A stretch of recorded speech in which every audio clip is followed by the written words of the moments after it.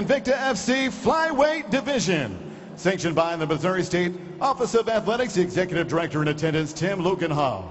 Your three judges scoring at cage side on the 10-point must system are Marcus Danforth, Henry Gary, and Ross Swanberg.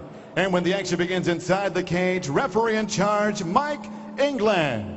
And now, ladies and gentlemen, the judges are ready and the fighters are ready. Kansas City, make some noise if you are ready! Introducing to you first, fighting out of the blue corner, a Brazilian Jiu-Jitsu practitioner standing 5 feet 6 inches tall. She weighed at the flyweight limit 126 pounds and in 14 bouts has a professional record that stands at 10 victories and 4 defeats. Fighting out of Italy, here is Mara Kunoichisi Romero Borella.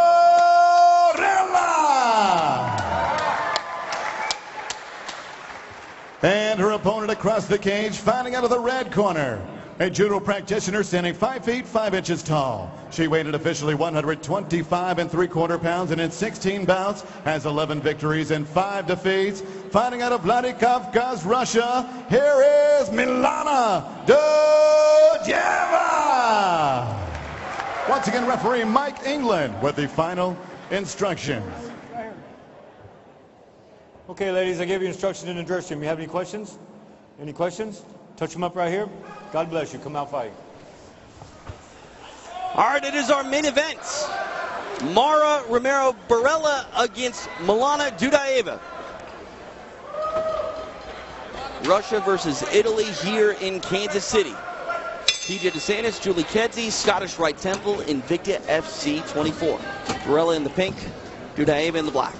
And one thing to note about Dudieva is that she said, I'm ready for a title shot already, just so you know. I want that belt now.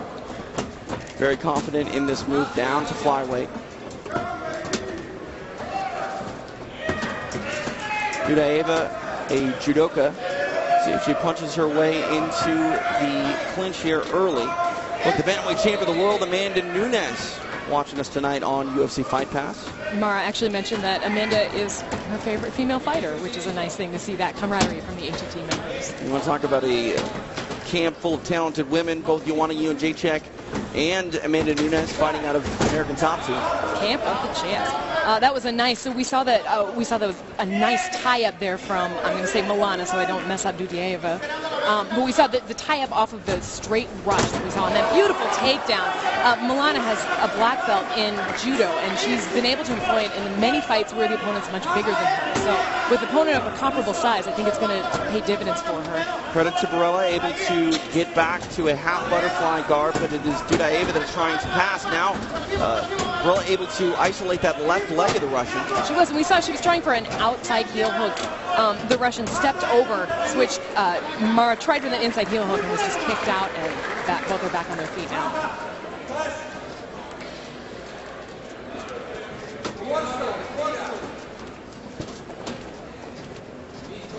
That a bit disheartening for Dudieva, who gets the judo throw but unable to really secure the position on the floor?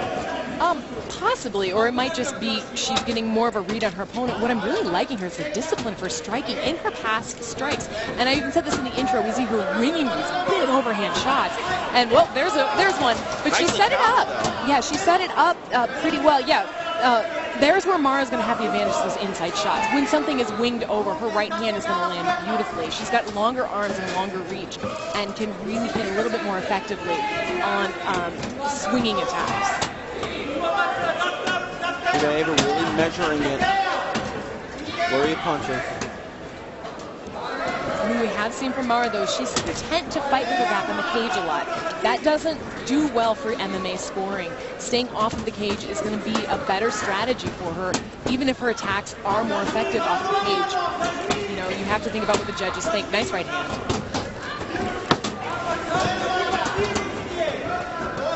Borella, managing that range quite well, staying at the end of Dudieva's punches and countering.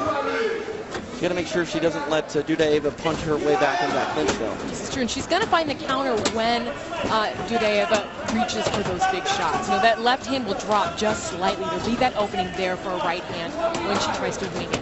She's doing a nice job of cutting off the cage, though, really keeping Mara defensive. right nice into the shot. body, and then Borella counter with the right hand. They get so excited when they hit each other, TJ. It's mixed martial arts. It happens from time to time, right? Love all the tweets on Twitter tonight. Hashtag InvictaFC24, at TJ DeSantis, at JuliusK_fighter. Borella in on a takedown. That was a kind of a long-range single-leg attempt, but she actually had the leg tied up. Ooh, guillotine, very nicely tied up there. Borella in some trouble. Looked like she was frantic trying to get out of this. Dudieva really cranking it. And from here, she needs to be fighting her hands. Putting actually somebody against the cage on that guillotine is not necessarily, it's kind of almost not strategic, but getting to the ground there where you have room to stretch out is good. I think that there's not a lot of danger now for Mara. She is in half guard, but she needs to keep pressure right there on the head and fight hands with her right hand. Very uncomfortable is Borella, but as you mentioned, in that half, what would you like to see Milana do? Do you need her to regard or give up on this choke? Yes, absolutely. Give up on the choke, regard, but use that positioning to trap her, to try to get to your feet, or actually to try to, I think regard is actually the best position here, or a sweep. A butterfly hook from that position would be a very nice thing to do. Now she's not really in a position where she can do this. She still has a head tied up, but I do believe that it's not really effectively choking because of the leverage there. It's mostly just kind of grabbing. Less than 30 seconds here for these ladies to work on the floor. It's funny that her neck is still in there that tight. She really can use this leverage to get out. Pushing on the head is an option right there too. Wow, that must be a grip on there from the Russian right there. Dudieva throwing some knees up from the bottom there. Nothing too hard, but knees nonetheless. Now 5 minutes in the books between these two fighters.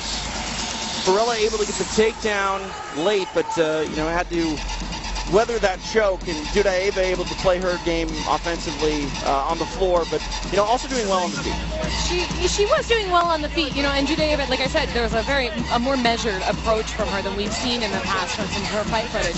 I will say this about that standing guillotine attempt. Turning Mara Romero Borella, I'm going to get it right, TJ, turning her back onto the cage when Dudieva actually had more leverage with her back on the cage, with her own back on the cage, was a little bit an odd strategy. Here's that nice hip toss early in the round where we saw Milana get some nice control and transitioning. She kind of advances position here, and then right here we're seeing that single leg attempt that ended up getting her tied up in this guillotine. Now it's like it's a no-hand guillotine. Like, that's a really tight thing. I would like to see her stay tied up actually against the fence for that. I think she might have been able to get more leverage and extension there. I'm sure out there you want to correct me and go ahead and tweet at me, at JuliusK_fighter, at InvictaFC24, and tell me how to do a guillotine.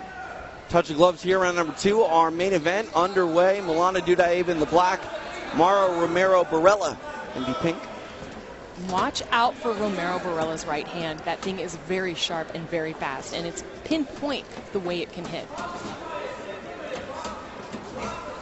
Kick to the lead leg there of the Russian by the Italian. Tomorrow at a special time, the UFC is live from Glasgow, Scotland, as Iceland's Gunnar Nelson and Argentina's Santiago Ponzinibbio meet in a welterweight battle.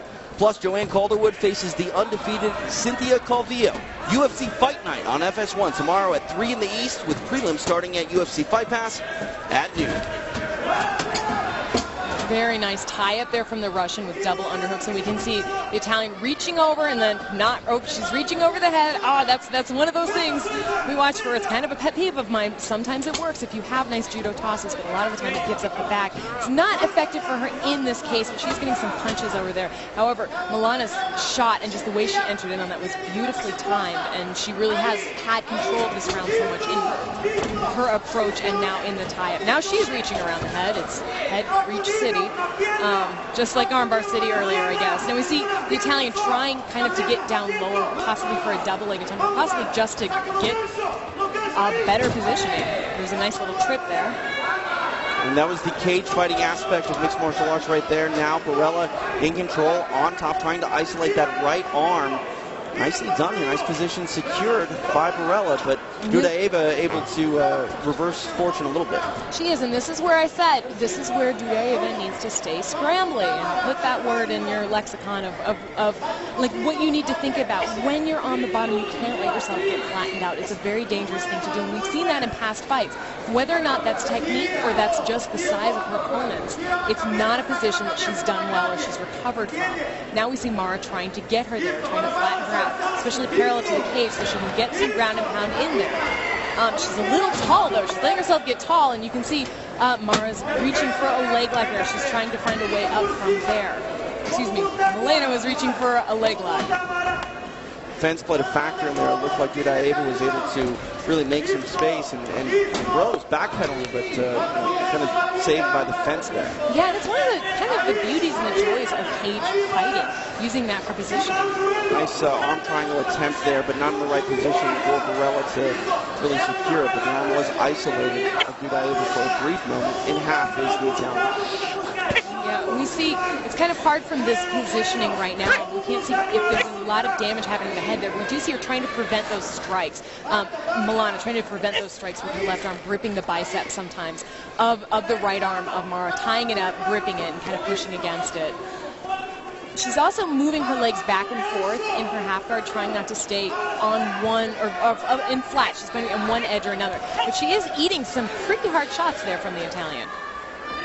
Borella really making a nice strategy change here, getting this takedown, and this is a much more dominant round by her than Dudieva's first round. And this is where we do want to see Borella, if she can employ staying patient on the top, not rolling off for sudden submissions, and kind of setting them up by injuring her opponent first, by making her eat some leather, eat some elbows before she rolls off. Here, she seems content to just be striking, but she's getting her hands tied up quite a bit by the Russian. 70 seconds remain here in round number 2. Mara Romero Borella on top of Milana Dudieva. Able to clear the legs, now inside. You can see, yeah, you can see Dudieva trying to insert that leg, trying to get back in, and she's using a left butterfly hook to try and elevate the pressure in the hip of Mara so that she can change her positioning and possibly move to a full guard. She's still caught in half guard. Her right leg is still underneath, but she is scrambling. She's letting her legs go back and forth, and that's what she needs to do to stay in motion and not be flat enough for a significant strike to hit. A scrambly fight, just like you ordered. Yeah, I love me some scrambles, TJ. I think that's when we see the best in fighting and the most unexpected moments in fighting. Less than 30 seconds here in round number 2. Full guard here for Dudieva. Now her head is down and her rear end is up, and that's not necessarily great in certain guard positions. But she is able to pass. You know, she's controlling the feet to get past the guard of Dudieva. Some up kicks from the Russian there. She inserted herself back into the guard. Interesting strategy. 10 minutes in the books between Dudieva and Romero Borella. A solid round for the Italian to come back out and sort of steal the momentum of this fight. We go into the final 5 minutes, a very important round number 3 coming up. It was a solid round. It was an intelligent round. What she was doing on the ground was smart, TJ. You know, maybe my critique with that guillotine and what was happening earlier, you know, doesn't stand to reason with what the adjustment she's made here now, because I think she was making some very smart choices on the ground. Staying aware of the Russians' movement, staying on top, getting her shots in, and always being ready to move and readjust. If you're in the corner of either of these ladies, what do you tell them? Well, I can't speak Russian or Italian, so I'm not sure. But at this point, for Dudieva, I would say you've got to tie her up, you've got to get her on her back, you've got to go for some kind of finish, because we don't know how they scored the first round. And if you know you lost the second round and you're not sure about the first, you've got to go for broke. Second time, you know, and again, if you go in, you know you've won a second round and you don't know what happened with the first, you've got to go for a finish. I think third rounds are all about finishes when it's tied up 1-1. So what they've got to both do is they've got to be patient, but they've also got to just kind of pick up the tempo when it comes to strikes and work for harder finishes.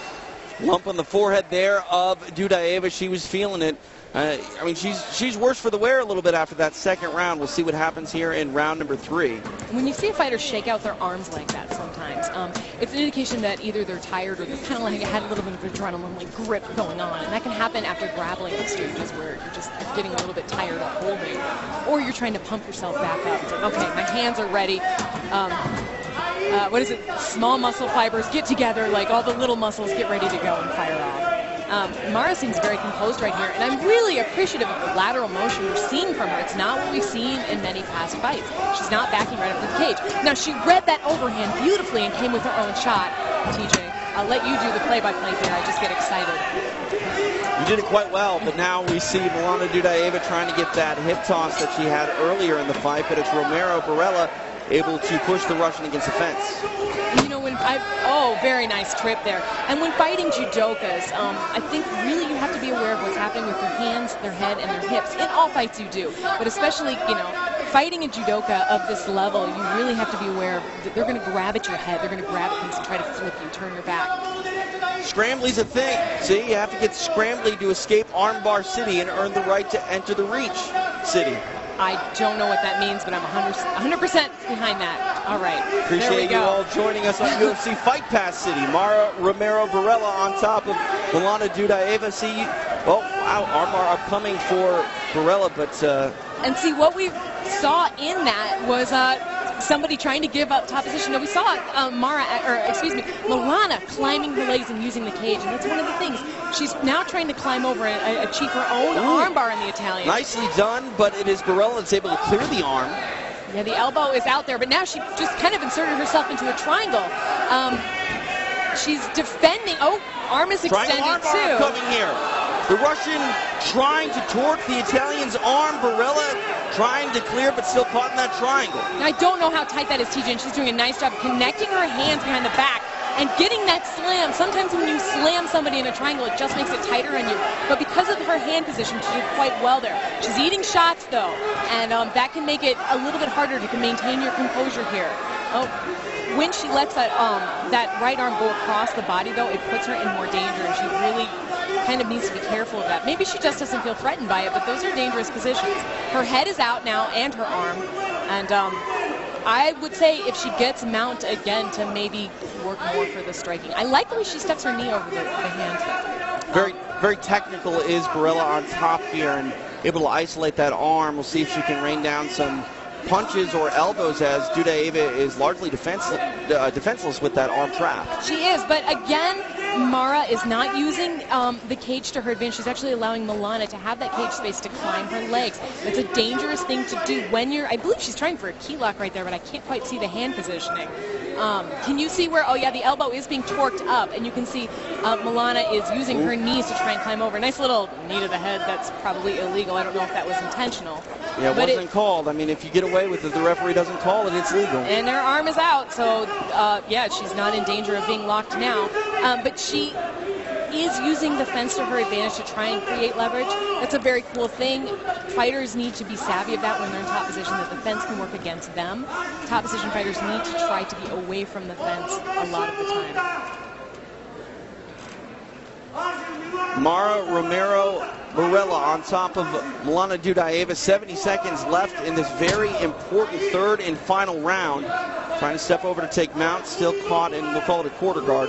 Look at the way Mara is climbing her arm up there, her right arm. She has a little finger climb. That's a nice way to escape your arm when somebody's trapping it from bottom position. It extends their shoulder so that they can't really get, and you also have a base there in case they try to move. That's smart fighting right there. I go back and forth, though. It's like, that's a weird choice. That's smart fighting. I guess that's all MMA. People have such interesting styles, TJ. Dudieva trying to utilize that fence, trying to get scrambly. Scramble City in Kansas City.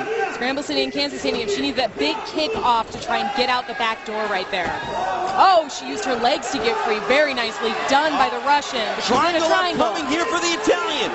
Milana Dudieva needs to be careful here.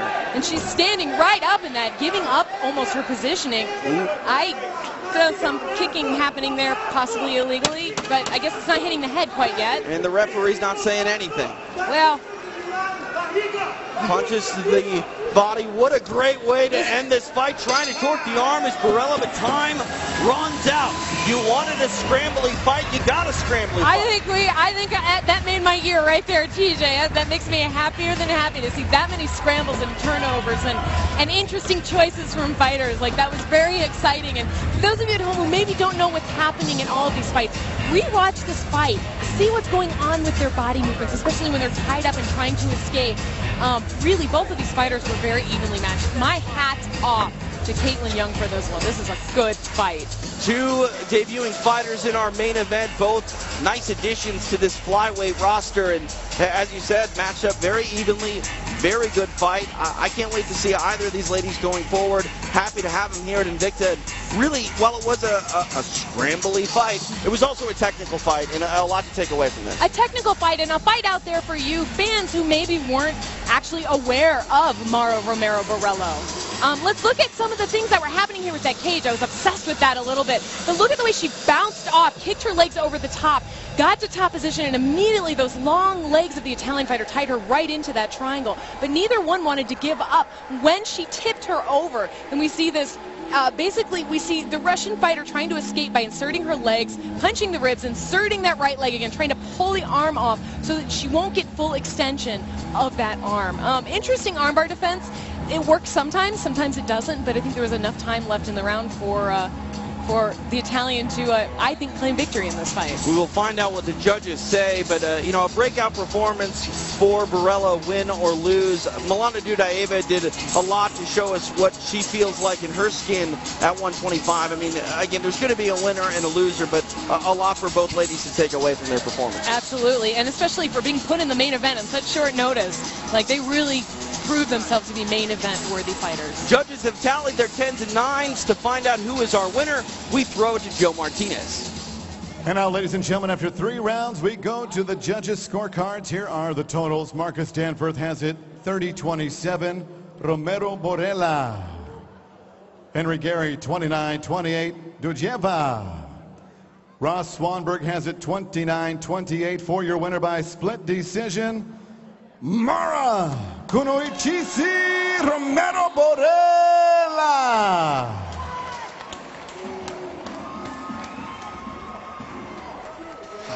Mara Romero Borella with the biggest win of her career. She will talk about it with our very own Laura Sanko. All right, I am here with our winner, Mara Romero Borella. Oh my goodness, what a performance. How good does it feel to be the first Italian fighter? I know you also represent Honduras. How good does that feel to be doing this on this stage? Que performance espetacular. O que se siente sendo a primeira italiana e a primeira hondureña en Invicta? Soy muy feliz. Nada, para esto sono molto felice per essere la prima italo-honduregna e che dire, ora sono solo felice. Grazie. I'm extremely happy to be the first Italian Honduran female fighter in Invicta. Right now, I'm just so happy. Thank you so much, everybody. In that first round, you shot in for a single leg, and she was able to snatch up a guillotine. How close was that choke?